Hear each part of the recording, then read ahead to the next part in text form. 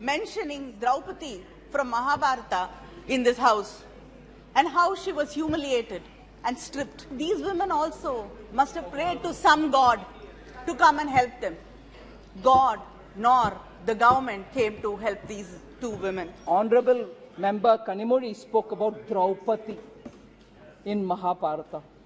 I was very touched. I want to just remind Honorable Member Kanimuri and remind this entire House of one incident, sir. One incident which happened on 25th March 1989. Jayalalithaa saree was pulled in Tamil Nadu. She was the leader of opposition. Her saree was pulled and the DMK members who were seated there heckled at her, laughed at her. People have been mentioning Draupadi from Mahabharata in this house and how she was humiliated and stripped.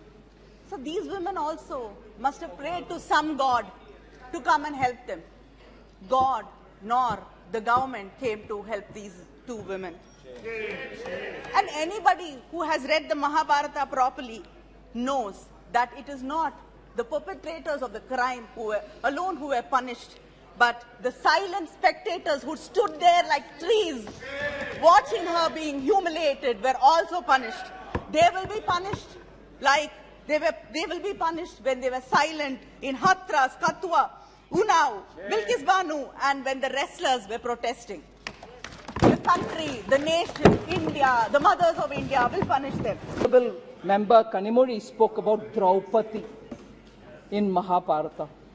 I was very touched. Draupadi in Mahabharata, she actually claimed, and I agree, was humiliated. She was stripped. Draupadi.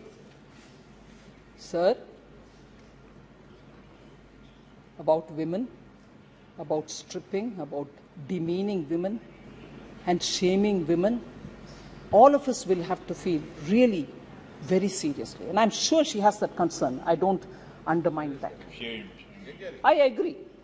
She's got the concern. But I want to highlight one thing, sir. Women suffering anywhere, Manipur, Delhi, Rajasthan, anywhere, we'll have to be taking it seriously. No politics played on it. But, Madhya Pradesh.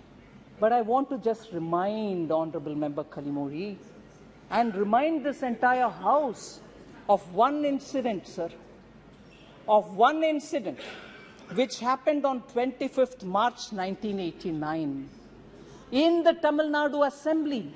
Again, a Sabha, a very sacred Sabha. And what was it?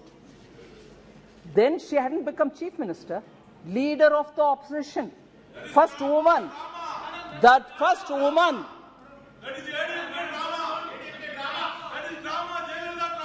Jayalalithaa saree was pulled in Tamil Nadu. In the assembly, she was the leader of opposition.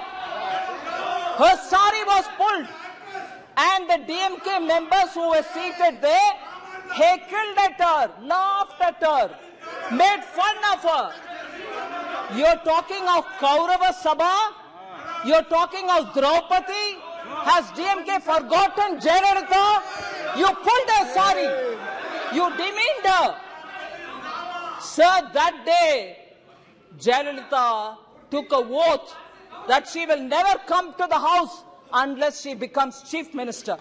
And 2 years later, believe, all of us know it, she returned as Chief Minister of Tamil Nadu. That party, which was in power at that time, sitting in the assembly, leader of the opposition, saree being pulled, today talks about Draupadi? Unbelievable.